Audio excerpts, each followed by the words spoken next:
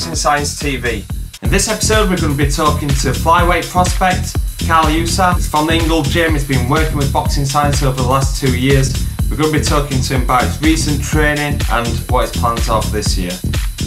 And then, of course, we're going to be talking about the big fight this weekend. Everybody's talking about it all over the world. Mayweather versus McGregor. But we're going to have a little bit of a different spin on it. We're going to be talking about the science behind what McGregor actually needs to do to adapt from mixed martial arts to boxing. Then I'm going to be talking to you more about a main lift at Boxing Science, the deadlift, and the different variations we use to help our boxers get faster and stronger.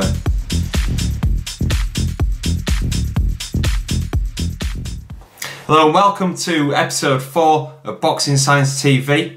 It's been a great week down at Boxing Science. We kicked it off on Monday with the youth summer training workshop where we had 8 young athletes from Sheffield City ABC when we were teaching them more about strength conditioning, nutrition, recovery, all the stuff that they need to take ownership of. And the big key message of the day to them was to take ownership of the programme and to master the things that take no talent. And this is something that I picked up on from working with sports psychologists at Sheffield Hallam University and talking about controlling controllables and not focusing on the uncontrollables.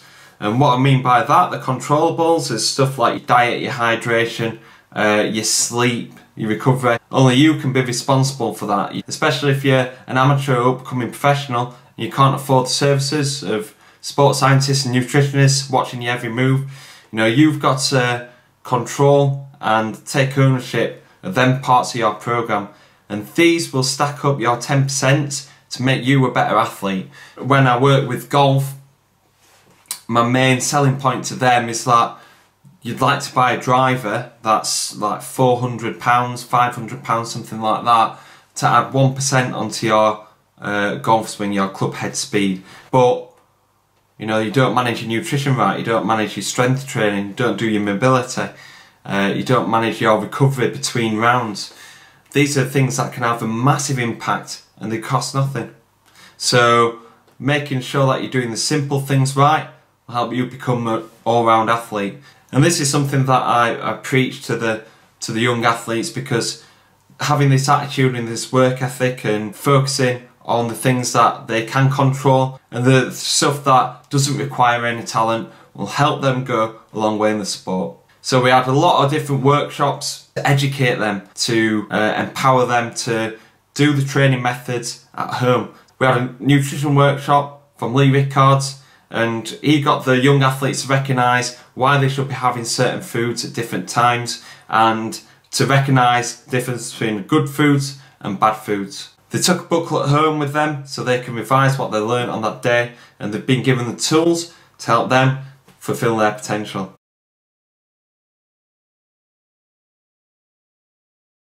Okay, we're here with the golden kid, Yousaf. Cal, how are you doing? I'm doing alright, how are you? Yeah, I'm good, Tom, mate. So what stage are you in your training? 3 or 4 weeks in? What kind of stuff have you been doing? Well, I had a bit of time off after my last fight, you know, due to Ramadan, and just went on a little break myself, but I got back into training about 3-4 weeks into it, and obviously I got right back into it. It's been hard, but us as fighters, we need hard training, and so far it's been good. A lot of building on my legs, you know, trying to build the strength up now, you know, because obviously my last fight was a 6 rounder, but from now on, that was the first half of the fight. Now I'm going to start going from 6 to 12 rounds, so you know, I need them legs to be strong and just all-round fitness. And in the blue corner, wearing red shorts with gold, official weight 8 stone 2 pounds 9 ounces. Perfect record. 10 wins, no defeats, 5 inside the distance. From Sheffield, the golden kid. The winner, still undefeated, Yousaf.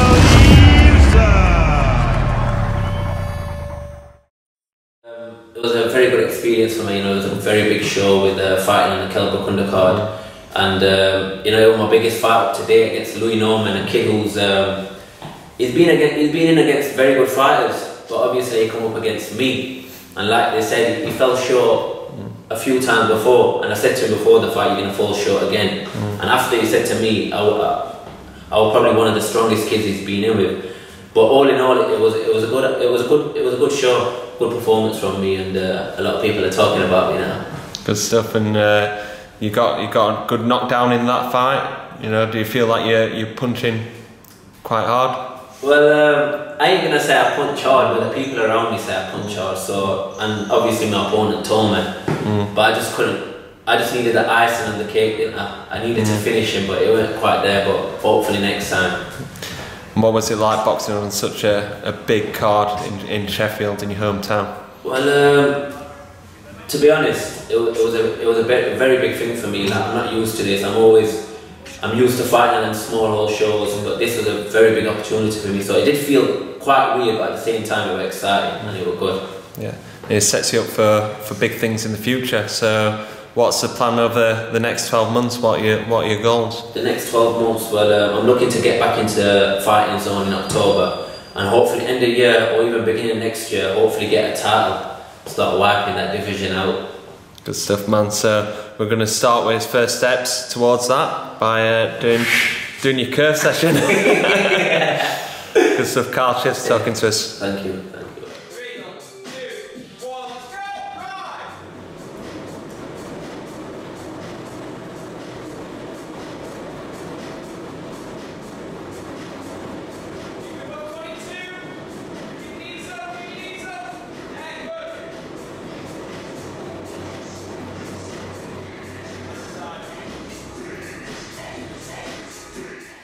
It's great hearing from Kyle there. It's a really good prospect in the flyweight division, and he's really strong, really explosive. You know, he's lifting nearly twice his body weight for reps on the deadlift, and when he's throwing the landmine punch, it really hurts my hands. He's throwing it as fast as people that are a few weights above him, if not about several weights above him as well. Really strong, explosive, and talented at the same time. Hopefully he's going to be pushing for titles within the next 12 months. So that brings us on to our topic of the week, and where else but look than the massive money fight in Mayweather versus McGregor. It's a fight on everybody's lips. Every interview that I see, fighters are getting asked, what's your opinion on Mayweather versus McGregor? And when deciding what the topic of the week this week was, I was deliberating whether to mention Mayweather versus McGregor, because I don't want to be sucked into the media hype. But what I wanted to share with you is a few stats that we collected when we did the article for Science Behind McGregor Beating Mayweather. And with that title, we might have tripped up a little bit, because people thought, well, what are you on about? McGregor's got no chance of beating him. What we wanted to show is, what does McGregor actually have to do to adapt from mixed martial arts to boxing to have a chance of beating Mayweather. We wanted to write an article of the research that we'd have done if we got a phone call from Team McGregor that, right, Boxing Science, we want you to help us adapt to the physical demands of boxing from MMA. A few of the numbers that stand out for what McGregor actually needs to adapt to. We got some great data from Danny Snow, and he's been doing a study on the different size of the rings and how that affects physical performance. What he found, the difference between a 14-foot ring and an 18-foot ring, that in the smaller area, boxers experience higher heart rates and a higher blood lactate, and an increase in physical interactions, either hitting, landing, or getting shots thrown at them as well. So real increased demands in a smaller space. So Mayweather's ring against Pacquiao was a 20-foot by 20-foot ring, so 400 square feet. Now the UFC octagon is 750 square feet. So we're talking about a much smaller area than McGregor is used to. So if it's, I'm not sure what the ring size is going to be. I'm guessing that it will be 20 by 20. So you're looking at some real increase in physical demands and physical interactions than what McGregor's normally used to in the UFC octagon. Now we can't really compare strike rates and punch rates round by round, because obviously it's five rounds, 5-minute rounds in UFC and mixed martial arts, and in boxing 12 by 3 minutes rounds. So the punch stats are going to be quite different for Mayweather and McGregor. But we did compare strike rates per minute within a bout, and there's not much difference between Mayweather and McGregor. Mayweather gets 11.9 punches per minute, whereas McGregor has 12 strikes per minute. We're not sure the punches and kicks, but it's 12 strikes per minute, so not much difference between the two. Now there is a big difference between McGregor and Mayweather's opponents, and one opponent in particular. The closest person to be beating Mayweather is Marcus Maidana. Now Maidana threw so many punches at him, it just was relentless. In fact, it works out to being 23.8 punches per minute. That's almost double what McGregor's punch or strike per minute rate is. So if McGregor's looking at, right, what's the blueprint or the way to beat Mayweather, there isn't one at the moment. You'd look to try and replicate what the person did that was closest to beating him. Now Maidana, 23.8 punches per minute. McGregor, 12 strikes per minute. So McGregor's got to improve almost double. So McGregor's almost got to double his strike rate to replicate the man that nearly beat Mayweather. So you're talking a huge increase in physical demands for McGregor to beat Mayweather. It's not just because it's 12 rounds, it's not just because he's going in a ring and having 8-ounce gloves on. It's about the amount of strikes that he's got to throw to be successful, to land enough shots on Floyd Mayweather, and it seems quite a big task. Now from this data, we actually constructed our own 8-week conditioning program for what we'd give McGregor. If McGregor came to our labs, this is the kind of training that we do with him. We'd gone for high intensity sprints, some muscle buffering work, some anaerobic work, some real high intensity conditioning drills.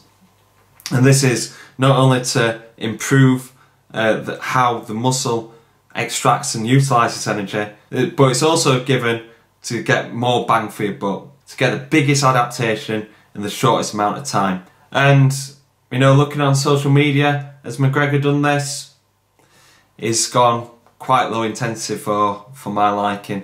He looks to be doing a lot of stuff on the bike, the watt bike, low intensity running, and he's been doing some outdoor cycling as well. We get asked questions about cycling for boxing. You know, it's full body workout, end of the day boxing. It demands a lot of energy on the legs. So to take that impact off, yeah, we do cycling sometimes, but only in certain scenarios, whether we need to reduce impact on the joints and on the legs. So we probably do it for recovery.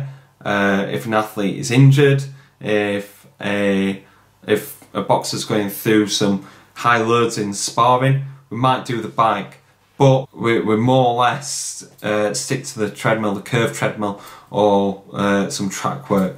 So why is McGregor doing the cycling?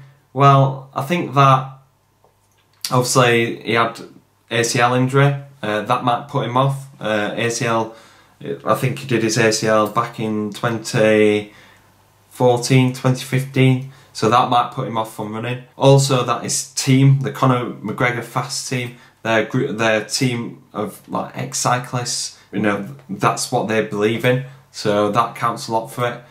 And the other thing is that they probably could cycle him more than he could run. What I mean is that the amount of fatigue and impact forces that come with running is not getting as much from the cycling. So he's able to train more cycling, probably able to do more conditioning sessions, so he will be able to get fitter in a short amount of time. And I think that, you know, that counts a lot for the amount of variation that's been in his training. You've seen him in underwater treadmills, you've seen him on watt bikes, you've seen him cycling outside as well.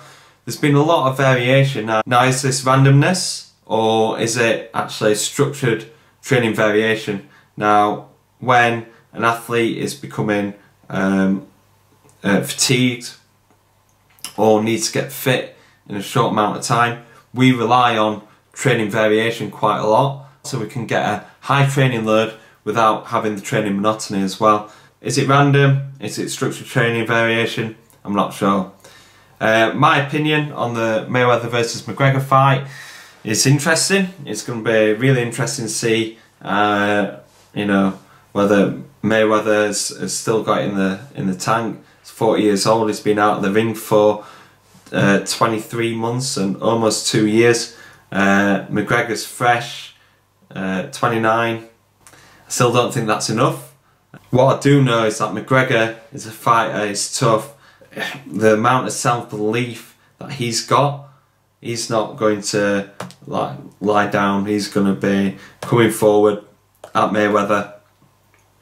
Don't be surprised if he does a lot better than what people expect. He's not just going to get absolutely wiped out, but I think that towards the back end of the fight he will be very, very tight, because like I said, he's going to have to give it to Mayweather to not only rattle him, but to land enough punches on him as well. So, you know, don't be surprised if it goes past 6. It does a lot better than what people expect, but it will tire out. And whether Mayweather gets a stoppage or he retires on his stool, I'm not sure. But I'm pretty sure that the most people that are watching this are going to be tuning in. So enjoy the fight.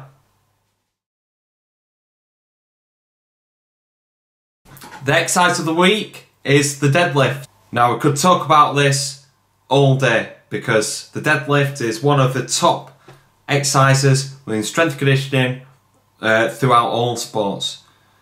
But it can also be very dangerous because, you know, the amount of loading on the back, people can get too weight mad, put a load of weight on the bar and affect the posture. You know, this can be really dangerous, and you know, boxers have a lot of movement issues because of the amount of training load that they've done and the little training history that they have within strength conditioning, and they go, right, what's the biggest move to do?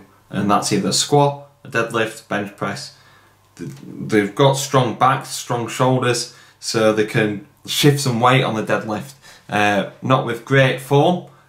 So the deadlift is a really popular exercise to boxers that are like on the fringes of doing strength conditioning, and it's often done wrong. Now, here's my controversial thing, my philosophy on deadlifts. When an athlete gets to a certain level, I don't deadlift them from the floor. And you know, it's weird because it's like a little bit of a inverted U shape or whatever, I don't know. But basically, when they first start, I don't get them deadlifting from the floor because they have to improve their foundational movement first. And then when they improve their foundational movement, I get them deadlifting from the floor because I feel like it's still a key movement for them to develop, especially when we're going to get them onto Olympic lifting variations in the future. And then once they go beyond that, coming back down, and they're more experienced at lifting, they're getting stronger, they're lifting more weight, I don't get them deadlifting from the floor. Now, I do get them trap bar deadlifting from the floor, and the trap bar is a really good variation because of the neutral grip. Boxers struggle with their shoulders, so when they've got a bar in front of them and they're trying to pull back, they're going to be struggling in this anterior shoulder here. They're wanting to be using the traps a lot more, so they struggle with that scapular retraction and using the lats more within their pulling exercise. So having the shoulders in a neutral position, boxers are able to lift more weight on the deadlift, and you know, we're not looking to make our boxers into powerlifters. We're looking to get them stronger and faster. What's the point in doing a straight bar deadlift? And it's, because it looks good, it's great. You know, I still do deadlifts in my programs, but if there's not much point to it and we can get stronger and faster from a different exercise, then I'm going to pick that. So the hex bar or trap bar, whatever you call it in your gym, is my preferred way of lifting from the floor. I do still use a straight bar in the rack Romanian deadlift or normal Romanian deadlift. The Romanian deadlift is a really good exercise to improve someone's hip hinge pattern, hip hinge strength, targeting the hamstrings and the glutes. Whereas a normal deadlift, you know, the boxers are really strong within their quads, so they're going to be wanting to use their quads more, and we're not developing the hamstrings or the glutes as much. So using the Romanian deadlifts, you know, has been really beneficial, and using the rack RDL has been really beneficial in them being able to lift more weight for over a shorter distance, and being able to get themselves set in a much stronger position at the knees. Now, if they were going to do a normal Romanian deadlift, you see a lot of breaking posture on a lot lighter weight. The rack RDL variation helps them set the scaps back, brace their core, push through the floor, and they're able to lift a lot more weight, so we're getting a lot more adaptation. So they're the reasons why I use the trap bar deadlift and the Romanian deadlift within the boxing science programs. Like I say, we still use the straight bar deadlift because I feel that it's an important movement to keep improving and increasing our strength on. If you still want to favour deadlifts, then you know, still do it, but just got to be careful. You know, there's a risk versus benefit thing, so if I can reduce the risk and get the same benefit from a different exercise, I'm going to use that because I want them to be stronger and faster, but I don't want them injured at the same time. And if you are wanting to use the deadlift within your program, then take a look on how I'd coach a deadlift from the floor. You're going to start off with feet hip width apart, with the bar lined up with the first shoelace of your shoe. You're going to sit down into a deadlift position, which is shoulders are just in front of the bar, hips are just above your knees, and the weight's going through the centre of your foot. You're going to tense up with your shoulders and pull the slackness out of the bar, and then you're going to drive up through your heels, extending your hips and your knees simultaneously. Chest up, shoulders back, push through the floor.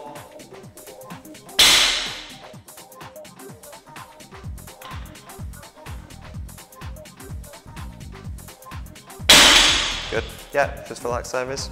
Yeah, so see with Vizard, he was extending his hips and his knees at the same time. He was providing a lot of tension through his core, and at the top, he was really squeezing in his hips by tensing his glutes. Alright, so a common deadlift mistake is the rounding the shoulders once you start lifting the bar. A good little tip for this is to make sure you pull the slack out the bar before you lift. So what I mean by that is when you come down, there's basically a lot of people end up being loose and pulling the bar and yanking at the bar, and then this alters the posture. But what I want them to do is to pull the chest out, pull the shoulders back, and that's as though you're lifting before you lift. Okay, so you're pulling the slack out the bar, you're tensing up all your shoulders, start pulling the bar and provide tension through the legs before you lift. So this makes sure that you keep a nice straight back all the way through the lift. I hope that clip has been beneficial for you and it's going to be helpful for you to perform deadlifts within your gym. That clip's taken from our coaching videos, which are featured within our £5 S&C starter pack. You can access this in the link below. We've got loads more information there, like a movement program and myself commentating over a strength conditioning session with Kid Galahad. And this will help you kickstart your training. And that's all we've got time for this week. Thanks very much for watching, If you enjoyed the video, please subscribe. We've got plenty more videos that we post regularly through the week. We do Boxing Science TV once per week. You know, please share or like this video as well, whether it's on your social media or with friends or with colleagues as well. Because the reason why we're doing this is because we want to make the best sport in the world even better through applied sports science into your training. Okay, cheers guys, catch you next week.